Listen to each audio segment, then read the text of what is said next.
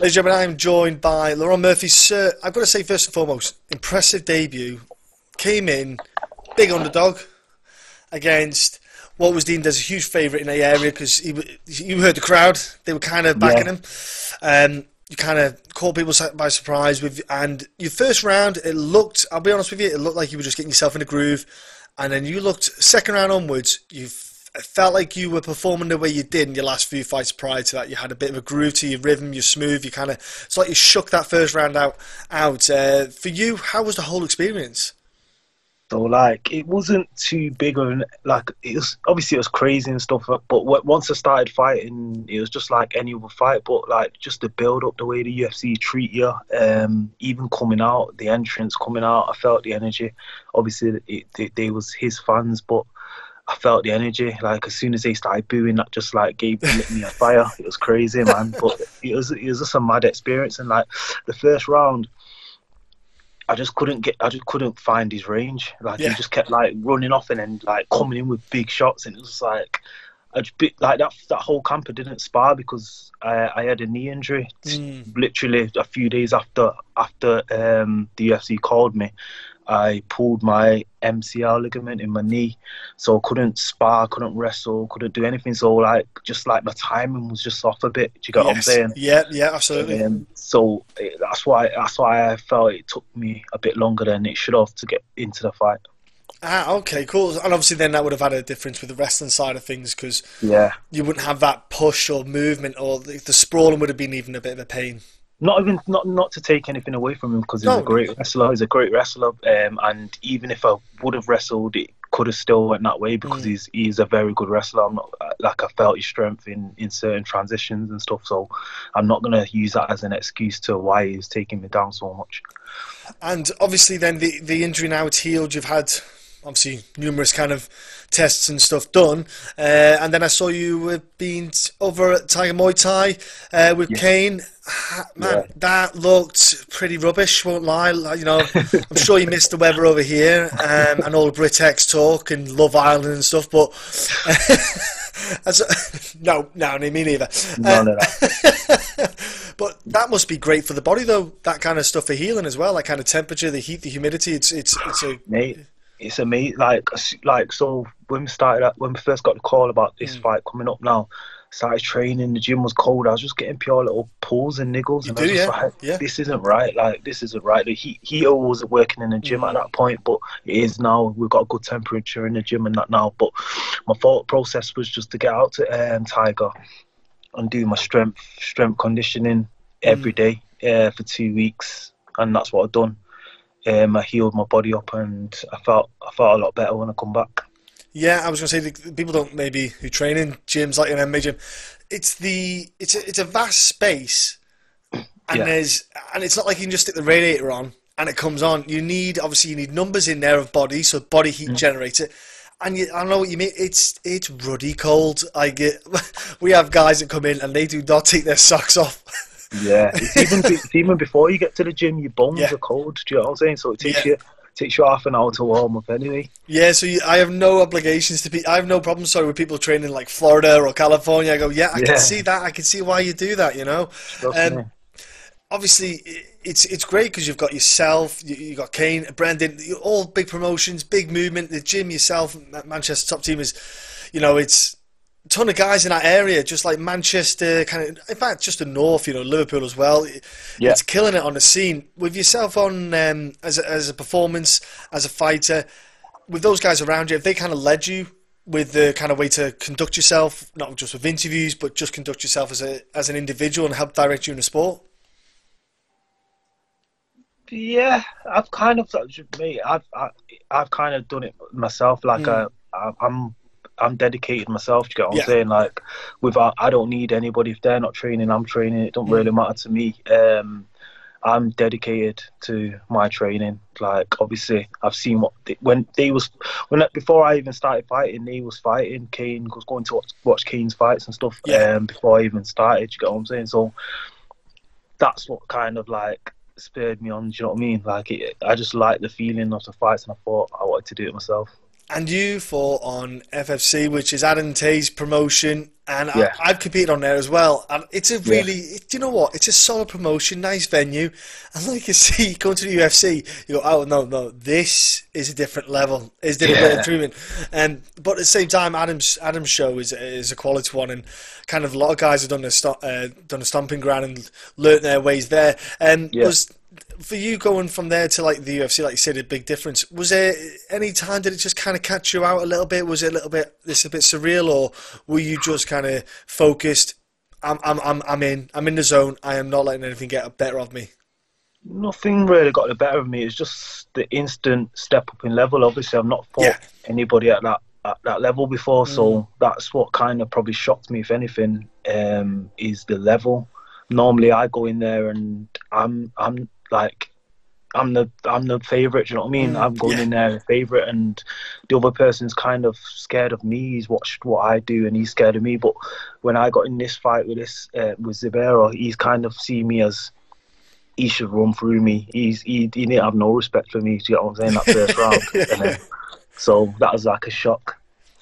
So let's look at the fight you've got coming up in London. Yeah. It's UK soil. It's going to be good because you can have. I'm sure you're going to have quite a few people wanting to come over and watch you in that event. Nice opponent, Gabriel Benitez. Obviously, I'm sure you must have watched him in the past, just in general, watching fights. Is there anything about his fighting style that you quite like? He's a good fighter, top fighter everywhere. He's a brown belt jiu-jitsu. His striking's dangerous. Southpaw, obviously. I think he's knocked down everybody's he's fought from the fights I've seen. He's knocked everybody down, so he's got a good. Must have good power. He's a good solid opponent. I think he's like 19, number 19 in the world. So if I can win this fight, I'm number 19. So Yeah. it's a big step up. So are you purposely trying to get Southpaws into the gym to mimic, like, obviously what he can do and what his kind of skill set is? Yeah, of course. The whole dynamic changes, doesn't it? With the Yeah. southpaw, your technique changes. There's certain combinations you can land on an orthodox striker that wouldn't work with a southpaw. So yeah, I just sparred this morning. Actually, was my second spar. I sparred in Tiger Muay Thai against the southpaw, and then I sparred today. But I felt good. I need a bit more southpaw sparring, but I felt good. Yeah, it does, especially with the footwork. You know, a lot of people, they've got to make sure their foot alignment is inside so they can get the straight. Yeah. Like Yeah. your right straight has to get down there, but you have to have your lead leg has to be on the outside of their lead Yeah, leg, and you've got to make sure. exactly. Yeah, so there's things. It's a different game. It's a It different is. game, mate. It's a different game. Totally different game. I was holding pads for my colleague who was my teammate who was fighting a southpaw, and my head was wrecked trying to be a southpaw holding the pads southpaw Yeah. style, because you just not it's just not something I'm commonly used to, and when you start to really look at it, it is a far more complex kind of style of fighting, isn't it? It's crazy. It's totally different. Like obviously he's been southpaw his life, so he would have had more rounds against conventional fighter Yeah. than I've had against southpaw. Do you get what I'm saying? So, but I'm a smart fighter. I can fight at both stances too. Yeah. So, we'll see what happens. So what did you get out of your first fight then? What kind of stuff did you take back? Wrote down after the fight, notepad, right? Okay, this is the pros, these are the cons. What's the big take from it? Takedown defense, one. Shot selection. Yeah. In towards, because obviously I was throwing stuff I shouldn't have been throwing and getting taken down. I think I should have finished that fight. So if I would have just boxed, Yes. I think my corner team should have kind of just told me just box in the last round anyway, and I would have stopped him definitely. I should have stopped throwing the body kicks because obviously I was trying to catch him. But it's all a learning curve for everybody, my corner team and myself. So next time we'll be a lot stronger. Yeah, I saw that because you did have success with a couple of body kicks. That was Yeah. the thing. So when you land it, you think, oh well, I'm good here. And obviously, then yeah, like you said in the third round, it was possibly not setting up the body kicks as well. Exactly. It's just experience, isn't it? Like, Yeah, I've only yeah. had eight pro fights, and I've not had no fights as deep waters as that, where it's come down to the wire of your decision making. Do you get what I'm saying? I think your conditioning was good though. I Yeah, thought you looked pretty good. Like he looked like he was blown out of his arse, if I'm honest. Yeah. It's the wrestling though. Like Yeah. if you try to hold somebody down for 3 rounds, It's you're hard. gonna get out. Yeah, especially when I'm moving all the time. I wasn't just letting him hold me. I was moving. yeah. But my condition was good for 3 weeks, wasn't it? Yeah, it wasn't bad going. Yeah, exactly what you're going to do with full camp. Exactly, that's what people need to realise. So, and I suppose that gives you confidence knowing that you probably have more in that tank to get out. So you probably have a bit more, as in you can let out more. Maybe with the shot selection, maybe you could. Like, Yeah, one thing I thought was a strong point was your jab. I thought your double jab as yeah, well was landing great. I thought the footwork for that was absolutely superb. hmm And that's yeah, obviously something to take on board to your next fight if there's maybe more stuff you can set up with the double jab. But overall, I was impressed with the performance because I thought it was a pretty big moment, going into there. I want to say like it was like you said, it was his crowd, massive yeah, favourite. So I thought the performance, the calmness you showed, it was great. Especially he caught you in the first, but it looked like you were moving back at the same time. So it was kind of yeah. combination of because you were moving, it knocked you back further and So quicker than what you. happened Yeah. there? So what happened there was I think I tried to throw a low kick. Mm. I missed and I stumbled back. And as soon as I Yeah. stumbled back, he's come in with the left hook. But it was a good shot at the same time. Like, I'm not Yeah. going to take that away from him. It was a good shot, but my feet wasn't steady. And No. that's why he's kind of caught me. But it was a good shot. It's a big shot. And so, what do you do then now? But obviously, since the fight, what do you do for your downtime? What's your kind of thing when you're not doing fighting? Because obviously, everyone needs to have a break, even if it's a day Yeah, off. yeah. What is your kind of go-to? I just love eating food, me. I just love eating food. You're not the So, right weight class. You're not the right weight class. trust me, I know. It hurts me, Do you know when I come back from Jamaica, I was 82 kilos. All No. inclusive, yeah. Oh 3 weeks no. out from the fight, 82 kilos. Oh, I and, was and it's all 16 it's all good food. I love the food though. After this fight, I'll be going away again to eat. That's my life. That's what I like to do. Yeah, Yeah. I did it. I did it the weekend just gone. I did a afternoon tea and I baked 4 different cakes. But, yeah. See, I'm all right though because I'm middleweight, so I'm all Yeah. good. I walk around 90. I walk around 96, 97 kilo. I'm all good. I could do So, that. so what's that? 13 kilos. Yeah, I dropped 13. that. Yeah, I dropped down. Yeah, I can drop 13 down to 84. I can do 84 pretty simple. Yeah, that's Yeah. simple. I did do 96 to 77, and that was Ooh, horrendous. dark. I looked like Freddie Mercury on his last days. It was Well, not good. I cut from normally I walk around about 77, 78 key. 78 key. If I get fat, I'm like 82 kilos. Yeah, But 77's a good. normally, Yeah, yeah. it's a good weight. Yeah, that's a comfortable weight to go. That's a good solid. Mhm. That means obviously you're not when you go back up as well. You're not putting up too much, so your body doesn't Yeah. get in too much shock. Yeah, it is a balance. For you with the nutrition and your weight cutting, is that something you got from like a nutritionist, or do you just over years just know I've just yourself? kind of figured my body out. Obviously, when I first started at amateur, I was doing 77, Yeah, and yeah, smart move. Yeah. that time I was walking around at like 85 kilos. That's when I Mm, first started, and then I went down to lightweight. I used to walk around 82 kilos. I got down to lightweight, and then after a bit of cut out meat, I stopped eating meat like 3 years ago, mm. and that automatically cut like 4 kilos off my walk around weight. Do you know what I mean? So. Ah, That's when I started to decide to go down to featherweight because I was making lightweight very easy. I still make featherweight kind of easy, but it's just my eating habits, which I love food so much. That's what kills me. Do you know what I'm saying? so But I do no, make no, it no quite short easy. notice fights then. Yeah, nah, Yeah. not No, sure. give me good 6 weeks. Yeah, good 6 weeks. Yeah, so So cutting meat, I've got to admit, man, I love bacon. I've got yeah, man, no, you can't beat that smell. And yeah. so what was that? Just this life choice? Did you find that maybe you would try it out, see what happened, and you kind of stuck with it? What made you go with You know that what? way? Do you know what it was? At the time, I was seeing like some mad videos of, like the slaughters and stuff like that. Yeah, I seen like like mad the videos. factory hens with like Yeah, Tesco's and stuff like that. How yeah, they yeah, have like the chickens one on top of each other. I'm the same. To be fair though, I get my meat from a butcher, so yeah. I don't do supermarket brands. I'll get like your butcher's meat, and also eggs. Mm. I'm pretty fussy with the eggs. I won't buy again, your mass brand ones. I'll try to get me Yeah, the cleanest eggs. It's worth a few pence, but yeah, of yeah, I know course. exactly what you mean. Yeah, it's pretty rough watching some of those Yeah, videos. that's what kind of put me off. And then at the other on the other end of it, it was like the health things I was Mm. reading, and then kind of combine the two, and I never looked back. I did do the vegan thing for about 6 months, but it was got a bit too much. I was just thinking like, I love chocolate, I love cakes, and do you know what I'm saying? It was just kind of a bit too much after a bit. See, John Gooden would be very happy to hear that you did the vegan bit for a bit, and if you stuck at it, it would have been better for him. I remember Tim Elliott, UFC heavyweight guy, when he was fighting Yeah, UFC. We were in Belfast and he was about to do an interview with John Gooden, and I think he was getting his makeup. We were talking to Tim for a bit, and he owns like a pig farm, and yeah, loves cooking his pigs on the barbecue and stuff. And then he went off somewhere to get makeup done or something like that. I went, well, you'd be there for quite a while, Tim, joking around. And then John popped by and we were chatting away. We were just talking. Tim, John, I said, how awesome is that? He's like, I think he's the first UFC heavyweight vegan. I didn't even yeah. know, did you? And he went, no way, is he? He went, yeah, yeah.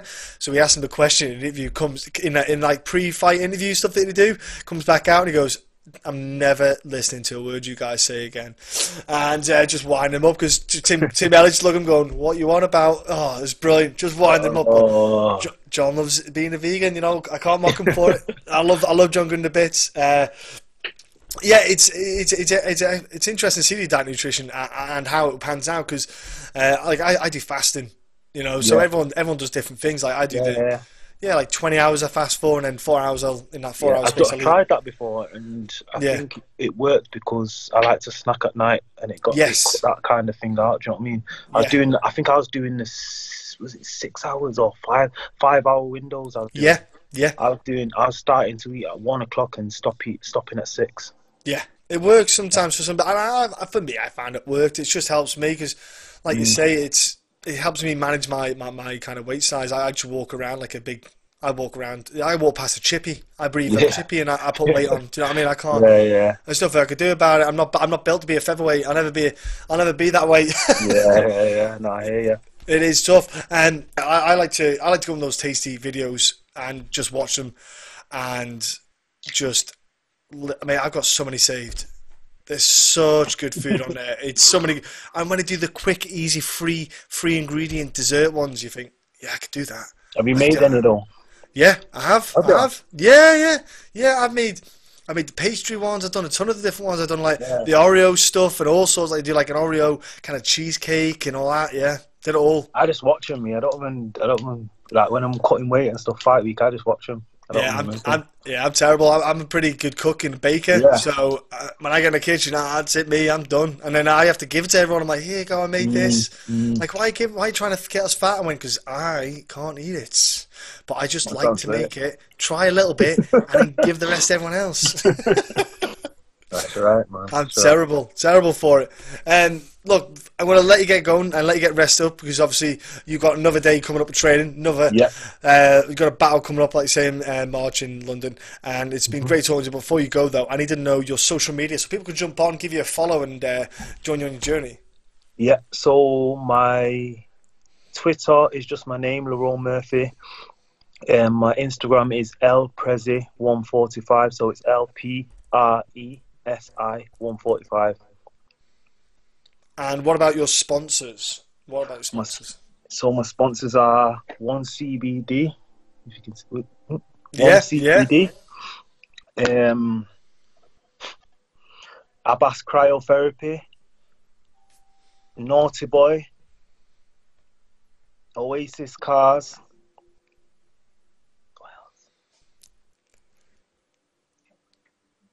And I can't remember. Do you know what? They're gonna be pissed off. I've got about. Oh yeah, Nuavo estate agents in Dubai, and there's one more. Ah, that's it. Reebok. Reebok. Yeah, Reebok.